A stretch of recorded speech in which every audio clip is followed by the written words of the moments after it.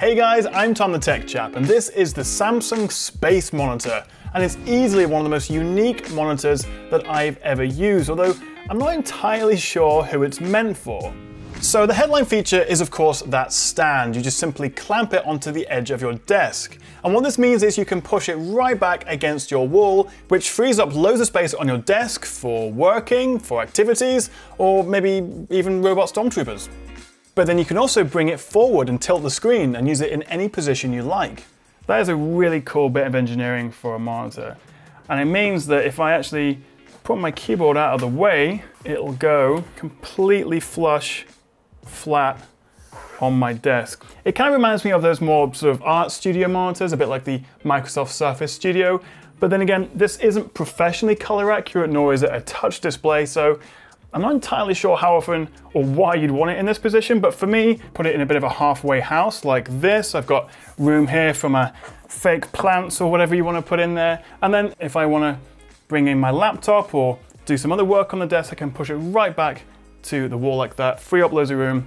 And yeah, it really is a space-saving monitor, just as it says on the tin.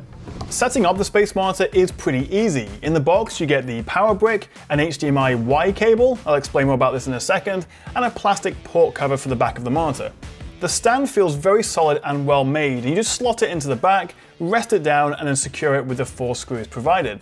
Then you just need to clamp it to a desk. It'll only work with straight edges, and you may need to unscrew and lower the bottom chin of the clamp if you have a thicker desk, up to 3.54 inches or 90 millimeters. Also, it won't work if you have a, what do you even call it, a lip? You obviously need to be able to push the clamp all the way into the desk, so it may not work with everything.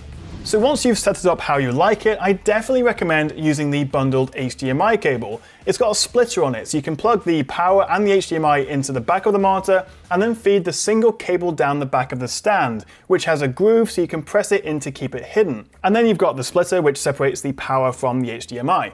I do have a couple of problems though. Firstly, the port selection is pretty limited. You get one HDMI 2.0 and one mini DisplayPort 1.2. That's it. And for a 2019 monitor, the lack of Thunderbolt 3 is frustrating.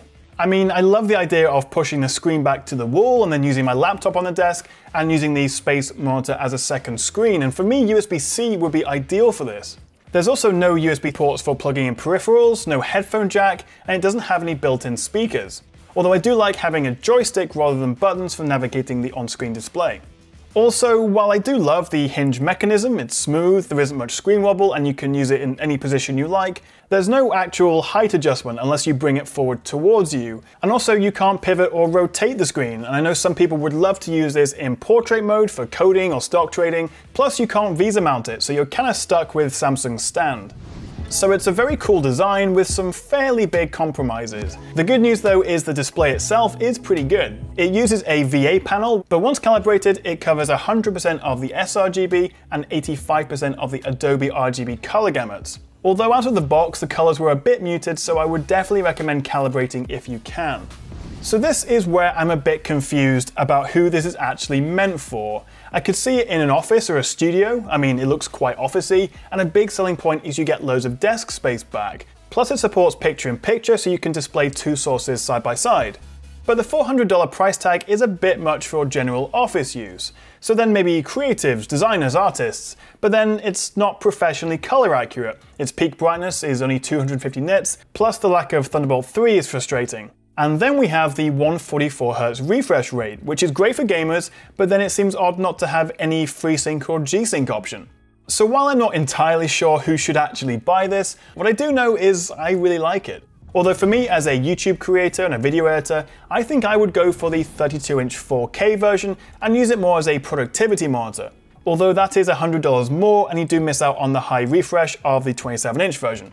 But either way, it's great to see something a bit different, and it really is nice having so much extra space on my desk. So while it isn't for everyone, and there are a fair few compromises, I would recommend it, and this isn't something I say very often on my channel, but I think they're pretty reasonably priced as well, given the specs and the unique design.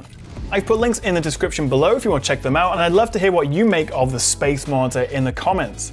Thank you so much for watching guys, hit that like and subscribe button if you enjoyed the video, and I'll see you next time right here on the Tech Chap.